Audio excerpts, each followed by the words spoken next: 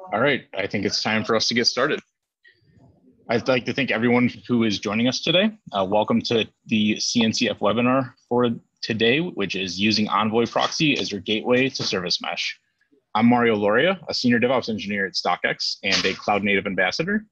I'll be moderating the webinar today. We want to really welcome our presenter, Christian Posa, who's going to be doing most of the work. He is a global field CTO at Solo.io.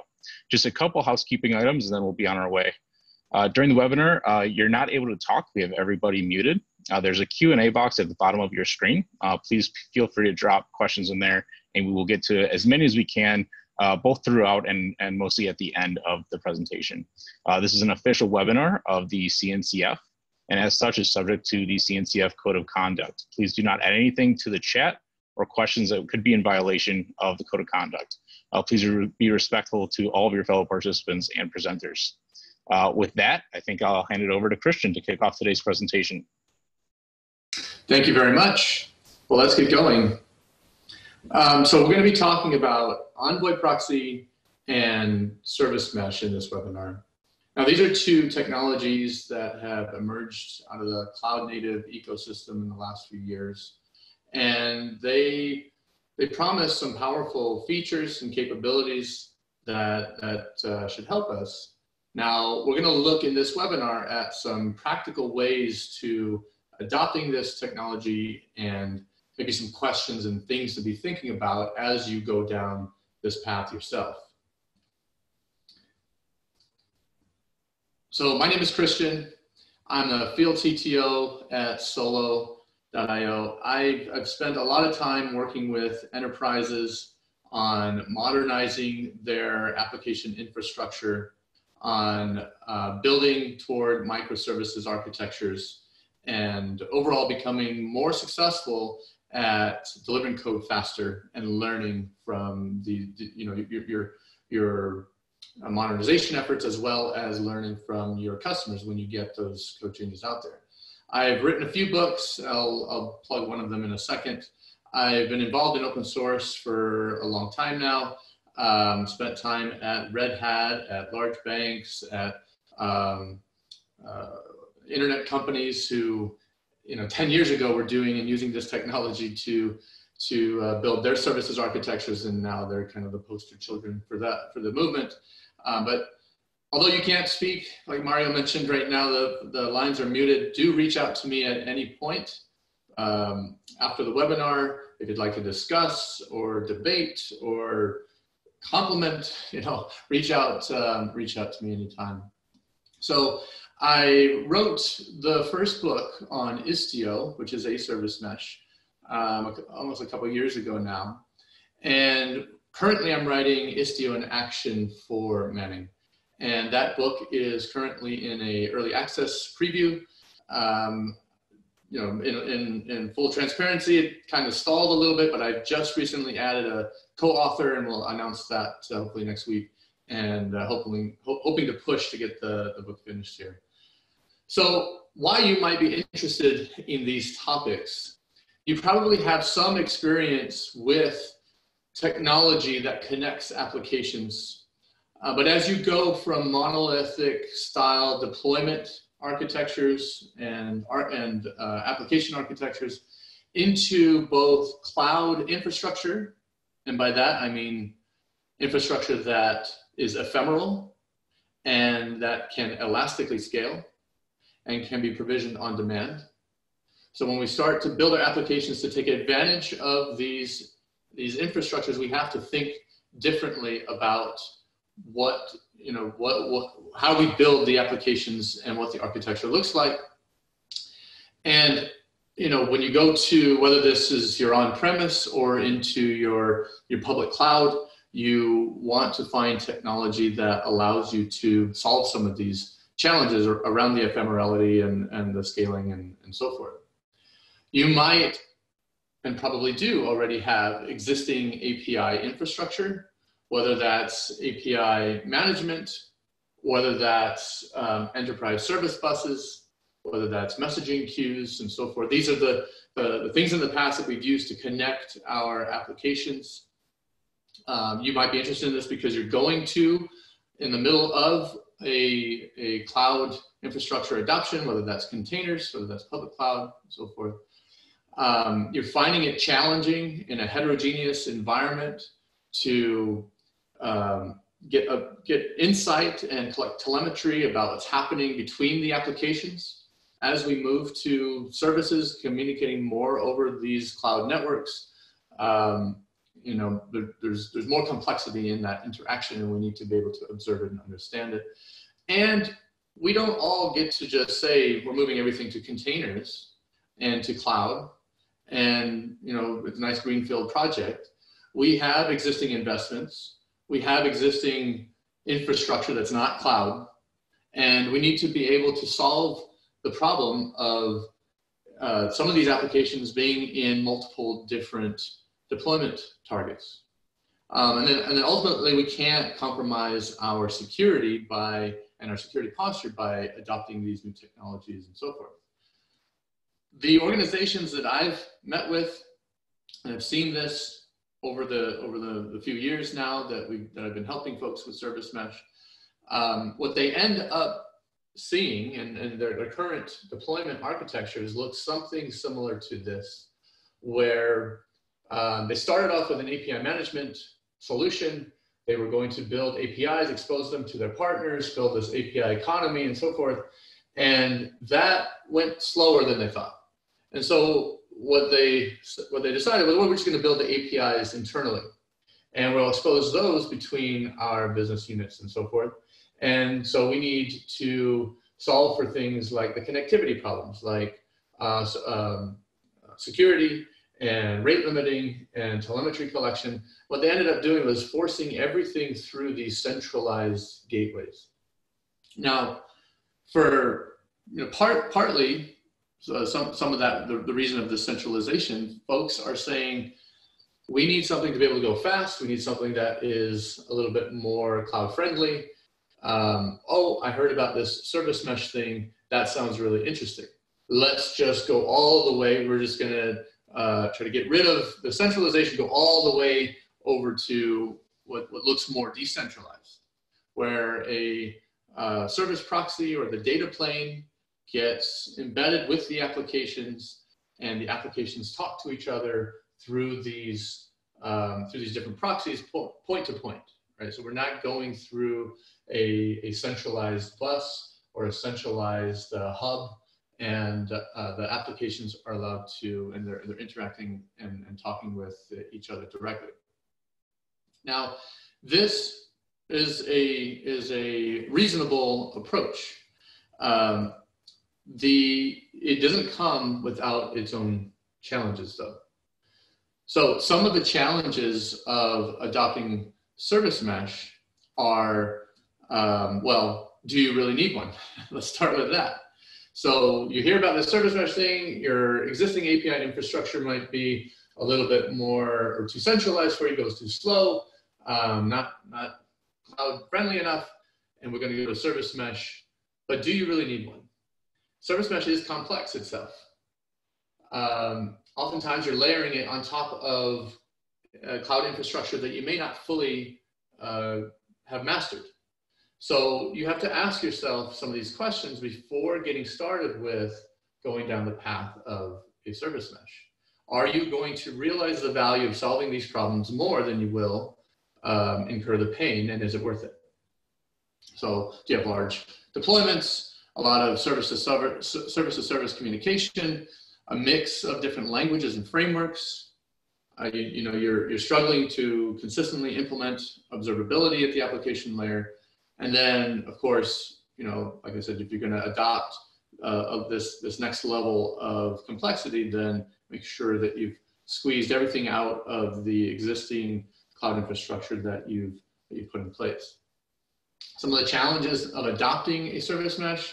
Right now, there's kind of a service mesh, each individual vendor is trying to build the one that will win.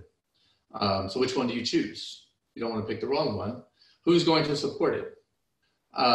It's very difficult to manage multiple clusters of these things once you start to implement them.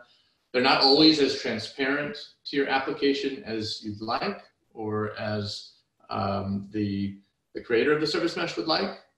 And once you get it into your environment, who's going to run it? Who's going to own it? And what are the processes that are going to look like on top of it? That's a lot of stuff to try to tackle. And that, similarly with Kubernetes and containers and so forth, will bring a lot of people to the table. And the adoption of this technology, because of that, will not be very quickly. It will be slower and methodical and thought out, and everyone will have their opinion and so forth. So how do we get there? So if we accept the premise that if you do have these problems and the service mesh in a decentralized way nicely solves some of these problems, then how do we get there? And the approach that I've been advocating now for the last few years, and that we've seen successful, is the start small and incrementally adopt new features. Start with a minimal piece of the service mesh and master that, and start growing from there. The approach that seems to be fairly comfortable for most people is starting with something they already understand, starting with a gateway, that is suitable for a cloud native application and cloud infrastructure. As a service mesh, as we saw on the previous slide, is made up of multiple one of these proxies that end up talking with each other. That component, that proxy, is very important. All of the requests are flowing through that proxy. So when you start, you don't start with 100 of these proxies. You start with 1, or you start with 2, and you start to understand the technology that makes up that data plane proxy, and how to operate it, how to debug it, how to pull the logs from it, and so forth. And starting with a gateway approach at the edge or boundary of your architecture, again, like I said, is something people are familiar with. They're familiar with that concept. And once you become successful with this data plane technology, then you can start to roll it out into multiple parts of your application. Now, this starts to kind of hint at the notable differences between the traffic coming into a cluster, which is at the edge, and is what we're talking about here, starting with the edge gateway. Some of those concerns versus what the service mesh will ultimately help you with, which is the east-west or the service-to-service traffic concerns, right? So if we're looking at this through the lens of, well, if we start with the edge gateway, the problems that we'll need to solve are, how do we get potentially untrusted traffic into our cluster and do that in a way that complements any of the service mesh technology we might use for east-west. Now, if you look at some of the functionality in a service mesh, things like traffic control and traffic routing and some of the resiliency aspects for making connections and load balancing and service discovery and circuit breaking and so forth. There is some overlap in those problems that you need to solve at both the edge and within the east-west traffic, within the service-to-service communication. And so from that perspective, the north-south and the east-west distinction for some of these challenges will overlap, right? And so we would expect the technology that we pick for the edge and for our service mesh to be complementary. We know there's going to be overlap, so we want them to be complementary. However, there are things, if you start at the edge, that you do need to solve for traffic coming into the cluster that you may not need to in east-west in the service-to-service communication. So it's a different superset of problems at the edge of the boundary of our cluster or deployment unit or architecture, or however we want to describe it. And we'll look in a little bit about some of these deployment patterns and some of these architectural patterns that, and where to draw the boundaries and so forth in just a little bit. But the concerns at the edge, things like various security, authentication and authorization components, things like an application firewall, web application firewall, maybe some very specific security plugins to tie in and be backwards compatible with your existing investments. Something that within your cluster, the east-west traffic might not need to deal with. So that's where Envoy comes in. So we have this, we want to go to a decentralized application networking architecture. We want to start iteratively and maybe start at the edge. We want technology that is complementary to both the north-south and east-west traffic. And we know at the edge, we're going to need to solve problems that we might not need to in the east-west space. Envoy fits this solution or fits this problem space very well. And now Envoy's been talked about a lot recently. It has become very popular for a multitude of reasons, including the fact that it's been adopted by some large web companies. It is adopted at scale in large production use cases. And I think most importantly, the community behind it has grown very vibrant, very diverse. And the project is very welcoming of changes and so forth. So we have a nice thriving community. Envoy is an implementation of a level 7 proxy that understands how to collect telemetry. It can help with connection load balancing, can help with service discovery and traffic control and traffic routing and so forth. So and then these are things that we need. These are features that we need, whether in a service mesh when talking to other services or at the edge. A logical diagram could look like this, where you have Envoy Proxy as a mediator between your traffic, and you can do interesting things like route traffic between maybe your monoliths or your various services in the back end, and very finally control the traffic based on versions, based on various other headers, based on potentially even the body of the message. So you can do some very fine-grained application routing within Envoy. It's very important that Envoy is collecting this telemetry so that you can understand how many requests are coming through, how many failures, how many circuit breaking events, how many connections are closing and so forth. Now, especially if you start to think about Envoy at the edge, or the Envoy at the boundary of your architecture, you start to think about decoupling what's running on the upstream side or the right-hand side of the proxy versus who's calling into your architecture. You might want to expose services as JSON over HTTP or REST, and your internal services might be talking gRPC, so you need some kind of bridge there. Or the API shape itself that you expose to your users outside of your boundary might be different than the APIs that are actually being used upstream. And so you need that decoupling point. And so for the ability to take Envoy and run it at the edge to give you API decoupling along with traffic shifting and telemetry collection and distributed tracing and so on, we at Solo, we built an open source product called Gloo.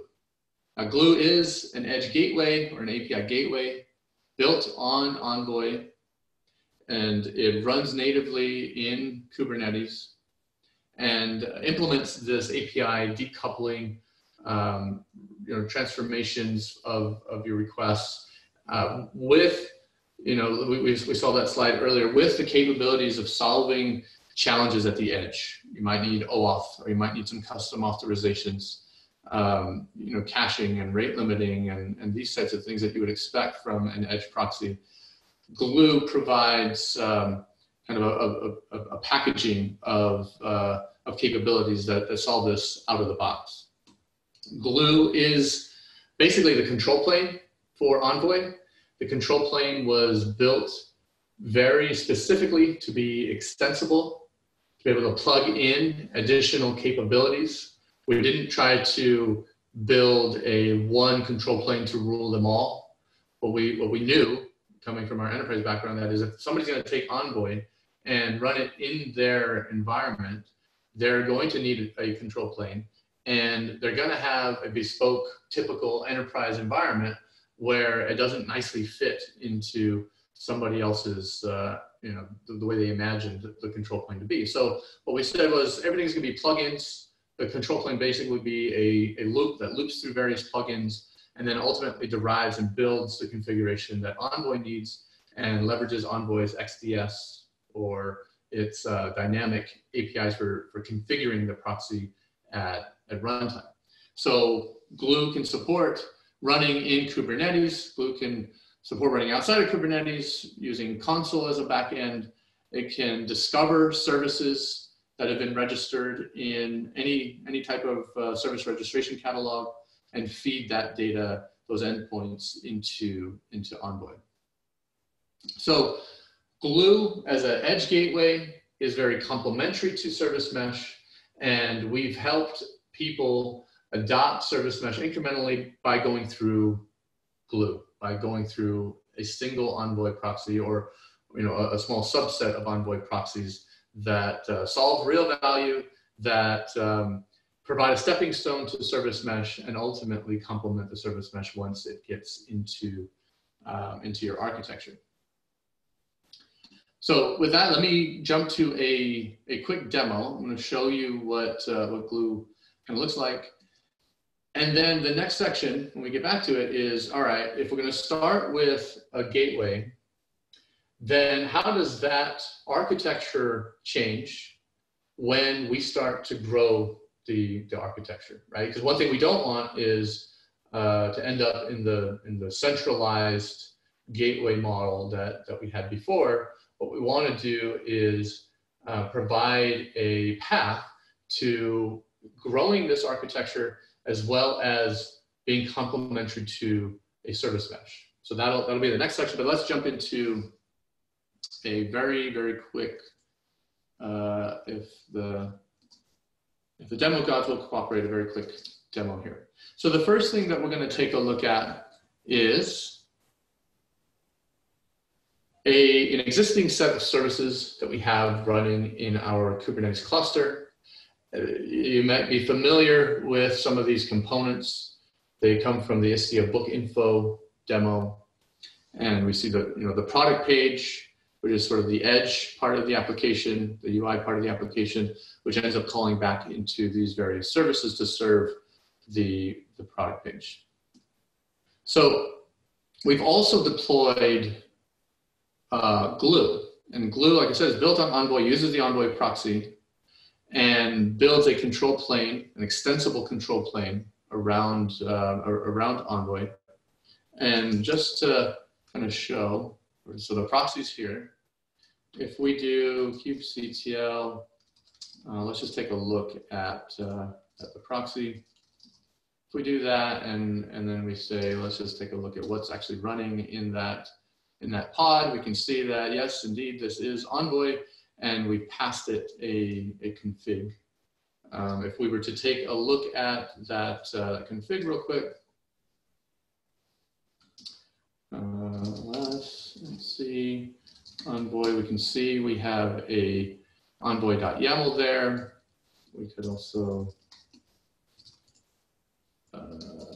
take a look at that envoy.yaml. And then this is Envoy's configuration. This is in YAML format, Envoy's configuration. The important parts of it are right here. What we're saying is for all of the listeners, all of the clusters, all of the endpoints and routes and so forth, get that from the control plane. And in this case, it is the Gloo control plane. So from here on, we'll take a look at at using the proxy itself. Gloo has a nice management UI for Envoy and for this system here. We can take a look at, first we'll come back to this, it looks like an error. We can look at the upstream. So in Gloo, we kind of follow the Envoy terminology.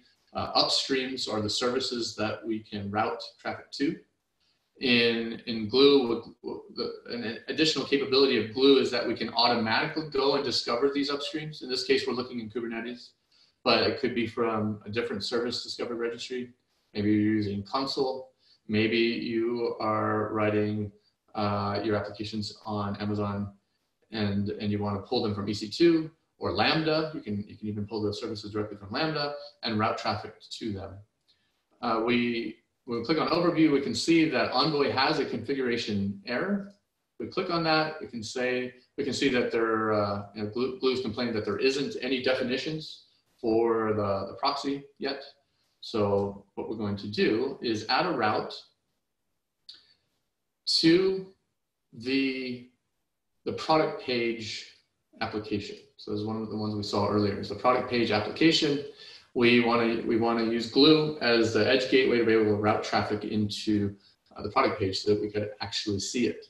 Now, a couple things to notice. There is a Gloo CTL kind of a convenience CLI that you can use to make changes to the routing and make changes to Gloo's configuration in general. All of this configuration is in Kubernetes. So kubectl get virtual service in Gloo system. We can see that these are all CRDs, Kubernetes CRDs. So we could use the CRDs directly, but in this particular example, we're using the CLI. We're also going to use the CLI to quickly find out what is this URL to go to. So if we come over here and try to hit that, we can see now that we can get to the product page UI, click on normal user. And if you're familiar at all with Istio and some of the demos done around the book info demo, you can see that. All right, well, we don't have Istio installed right now, but we do have Gloo installed, and we're able to route traffic into the cluster using Gloo. If we come back here and click on overview, we should see that our configuration is a little bit happier because now the port is open. Now we have actual traffic routing rules, and we can use it. Now, that's all good and well, I think. But if we're running an application at the edge, some of the things that we need to solve for are, hey, we don't know these applications or the users on the other side of this boundary. We need to challenge them. We need to add some security, custom authorization rules. Maybe use OPA or Open Policy Agent to do that. But what we're going to do here is we're going to configure Gloo to say if you're trying to come to the product page application, then first authenticate and authorize yourself. Let's go through an OIDC flow, and once you're authenticated, then you can get through to that. And again, this is Kubernetes CRDs, so you can build the configs and implement them as part of a Git style workflow as well for auditing and so forth. So what we're going to do is we're going to apply this YAML. We see that it has been configured. We'll go back and we'll get that URL. Back here. Now, if we go to that, we should be challenged by our OAuth provider, which we configured. So now if I log in, we'll log in with my account. Now we should be taken to our book info page. So this is just setting up the boundary of our system, augmenting it with capabilities that you would expect at the edge. Again, this is a stepping stone to get to understanding Envoy, operating Envoy in a familiar model. And then from here, we can plug Istio in, or we can plug Linkerd in, and then Gloo will play nicely with those service mesh deployments. So let's come back to our slides. Now there's a few ways in this crawl, walk, run approach to architect or to deploy these gateways. And the approach that we've seen as being successful is starting with a single gateway or logical gateway, right? Not just one. You would probably deploy a fleet of these, but a single layer, a single tier of this gateway that provides the stepping stone. Like, if you think about this as a Kubernetes cluster, though it doesn't have to be, this is just a generic boundary. If you think about this as a Kubernetes cluster, you can use Envoy or Gloo to allow traffic to come in. You have traffic routing, you have telemetry collection, you have distributed tracing, and so forth to get the traffic into our services. Right, so we start with a single proxy, start to become familiar with that. Now you might, and so the next few slides here are operational and they're context dependent, but you may find that as you scale out, that these various services in the back end, they have different SLAs, different isolation requirements, different load requirements, and you might find that a multi-tier setup here will work more advantageously. So you might say that on the far left of this diagram, that these are the tier 1 services, and we kind of want to isolate them from the rest of them.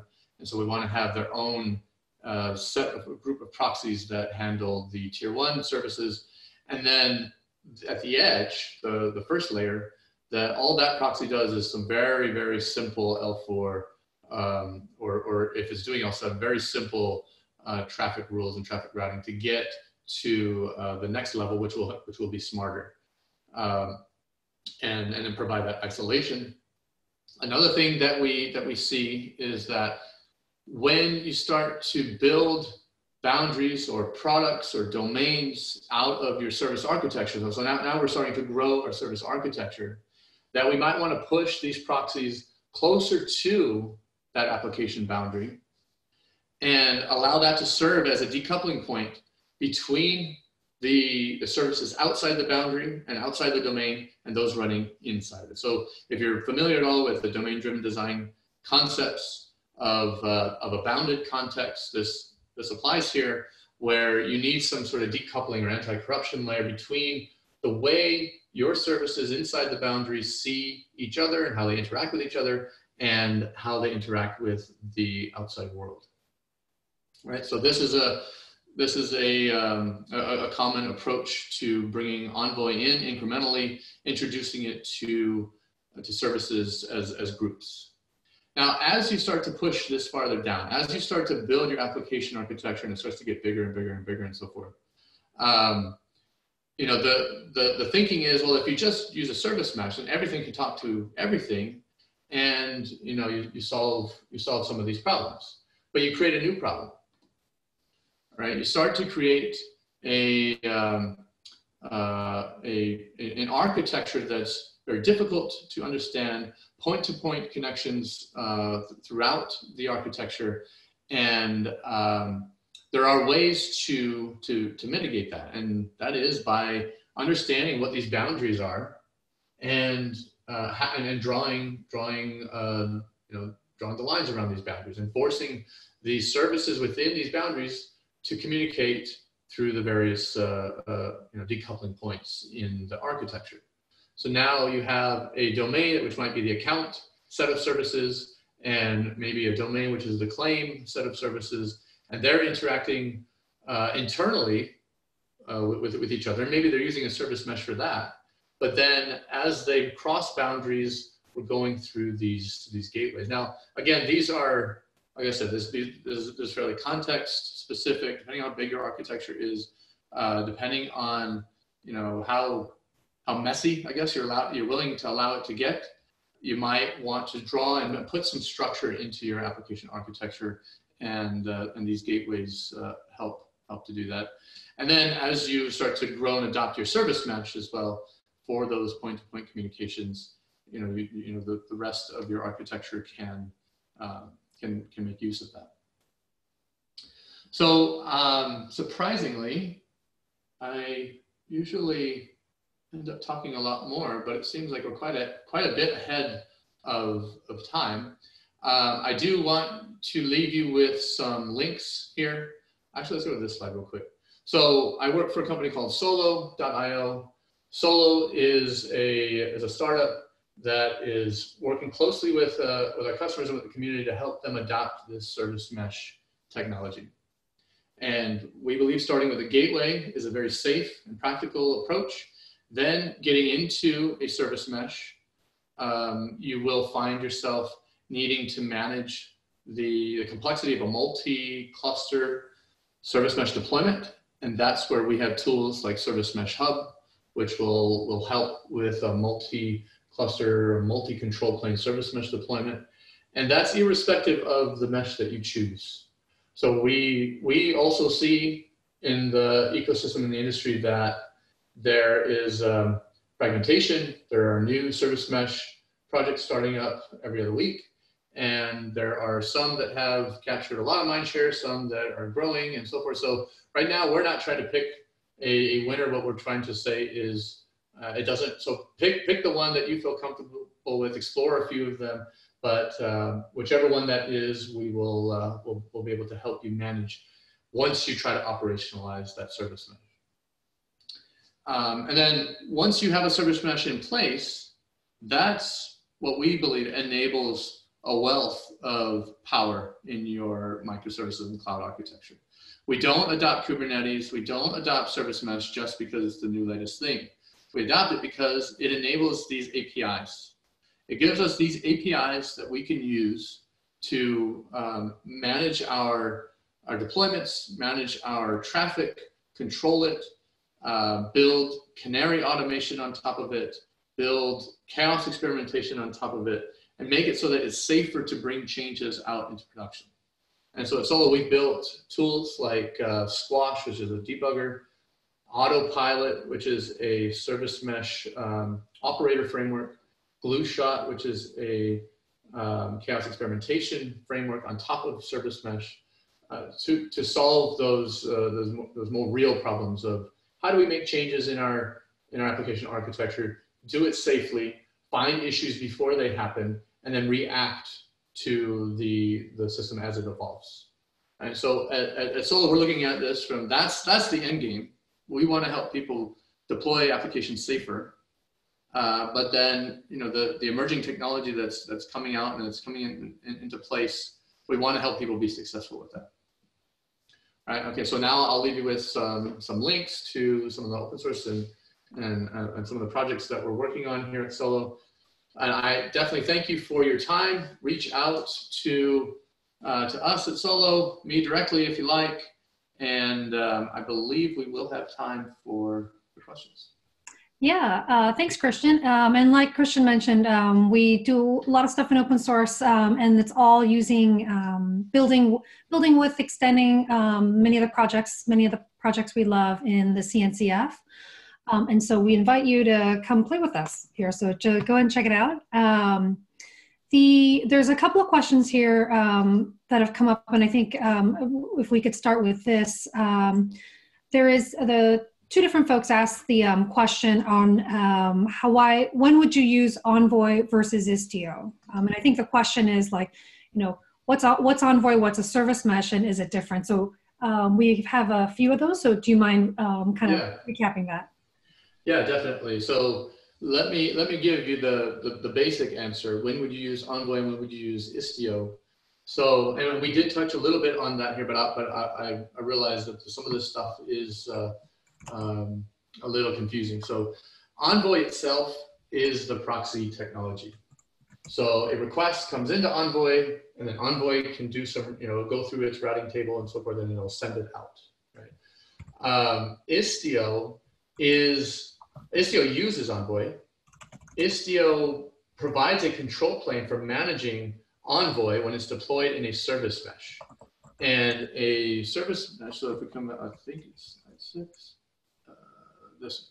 So in a service mesh where we have an Envoy proxy deployed with each application instance, then an application A talks to application B through this proxy. So in this case, we have lots and lots of proxies because we'll probably have lots of application instances. And then what Istio does is provide the control plane for managing these lots of proxies for lots of different application instances.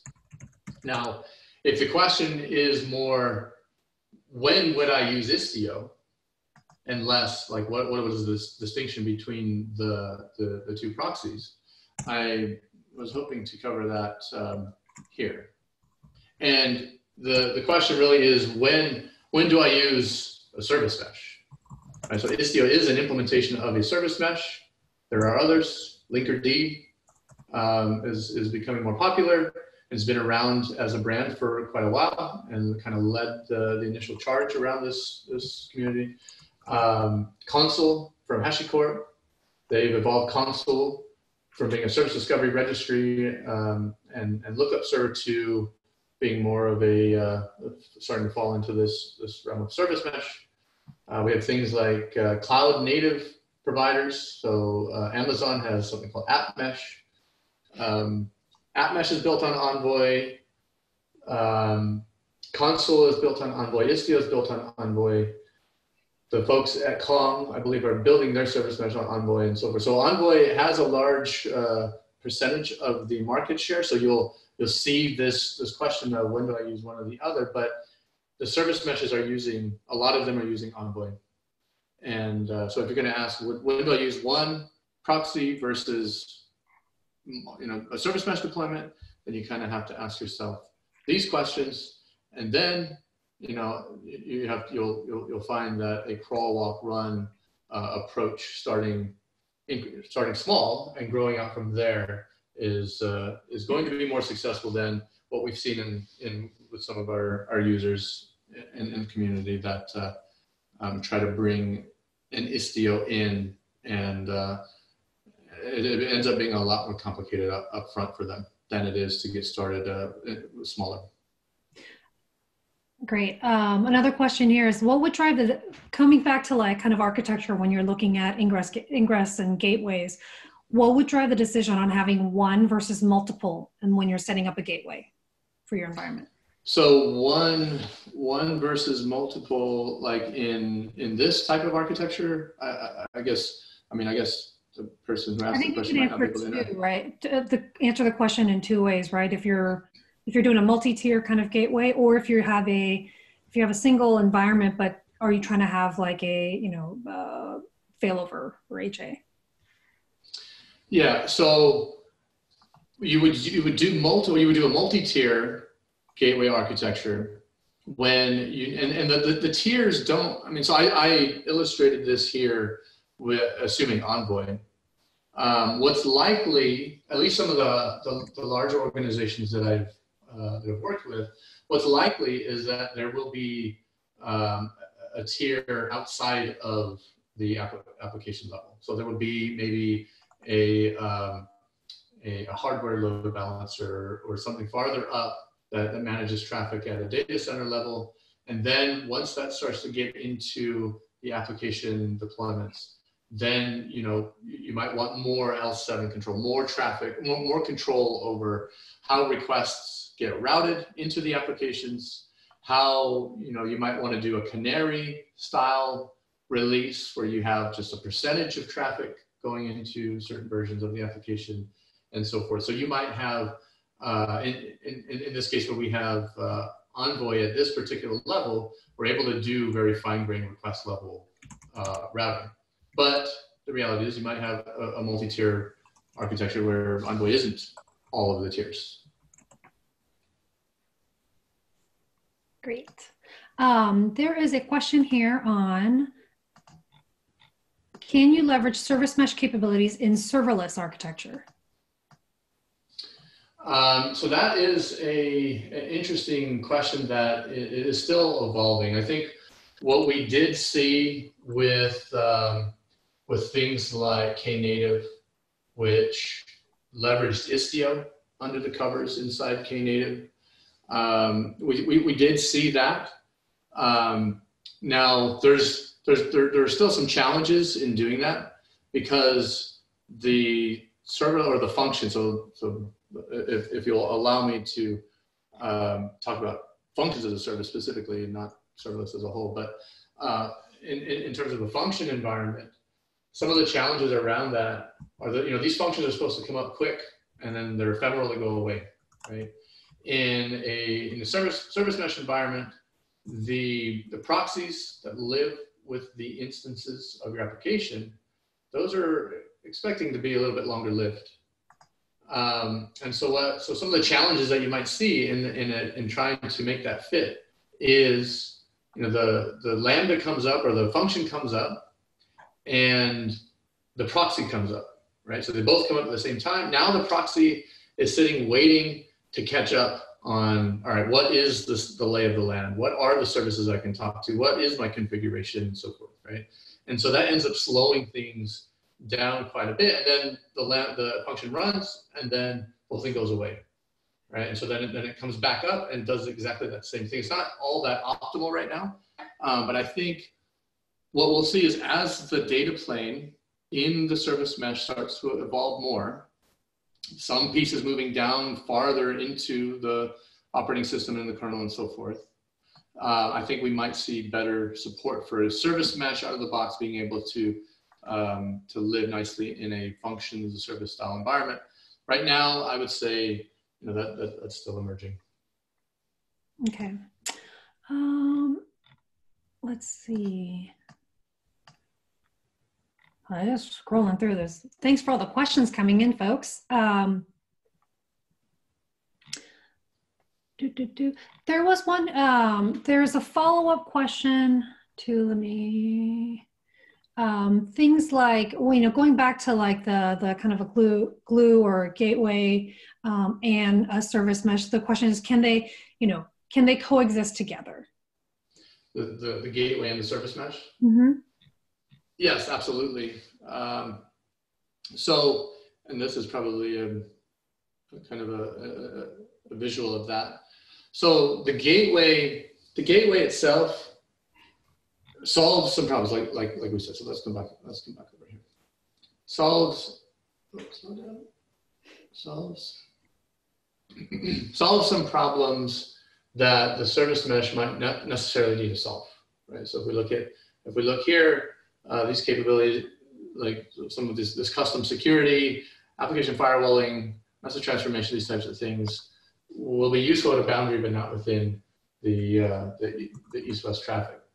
Now, if you have a service mesh in place, you're going to need to solve for these edge problems. So right there, the gateway and the service mesh are very complementary. In the case of Gloo specifically, we can plug in Gloo into Istio, for example. I'm not limited to Istio, but as an example, Istio's mutual TLS, right? So that as traffic comes into the cluster, goes through the gateway, we apply these pieces of functionality, but then when we forward the traffic into the rest of the service mesh, it's basically a peer of the mesh, right? It appears as though it's part of the mesh. We could also do things like tie into the mesh's distributed tracing. So a request comes into the gateway, we can generate all of the, the necessary headers and correlation IDs to kick off the distributed tracing and pipe that to the same distributed tracing engine that the service mesh might use. Same thing for telemetry collection and so forth. So there's a nice complementary aspect to it in that the gateway at the edge can provide more functionality at the edge than what the service mesh out of the box will provide, as well as when you have the service mesh in place, it will tie in natively with the service mesh and just look like it's part of the mesh. Cool. There's a question here on some of the functionality within Envoy. What happens if so specifically, what happens if things like telemetry goes down for 2 minutes? Does Envoy have the capability to collect that information in that interval and then be able to kind of have that have those metrics once it's back up, telemetry is back up. So, yeah, Envoy does metrics a few different ways. A very common one is using Prometheus. And so with Prometheus, the Prometheus server is scraping Envoy saying, hey, give me your telemetry now, and now, and now, right? And then it keeps the results that it gets in a time series database and allows you to, from there, you can export it much longer storage. But so inside of Envoy is basically keeping a large set of counters and gauges, histograms, these types of things that Prometheus would then be querying. And if Prometheus happens to go down and is not querying and scraping these metrics, those counters are still there, right? Their numbers are probably increasing, more number of requests handled, higher number of connections, and so forth. And when Prometheus comes back up, it'll continue to scrape, and Prometheus might have a little gap in its its time series, but Envoy isn't trying to store them up and starts to exhaust memory, puts pressure on the memory, and so forth. Envoy is just keeping counters like it would be doing, whether Prometheus is watching it or not. It's actually Prometheus that's pulling and storing that. So in that case, you might have a gap in some of your telemetry, but it doesn't affect Envoy. Okay. And one last question. There's a bunch of questions here regarding just comparing and contrast, like specific questions related to like features of proxies. Because there are lots of folks in here actually ask questions about they're using, Nginx or HA proxy and, why Envoy? So there's a bit of like, if you could answer like the, why Envoy's popularity, and are there what capabilities does it bring to kind of the distributed environment? If you can kind of go through that, I think we'll be able to answer a few different questions that have come in. Sure. So I think the big reason for why, so I guess there's a couple, but the big reason in my mind for why Envoy is, first of all, the community is very open, is very vibrant. It's not owned by one single company. The technology itself was built to be extended, and that's happening even more so now with the support for WebAssembly.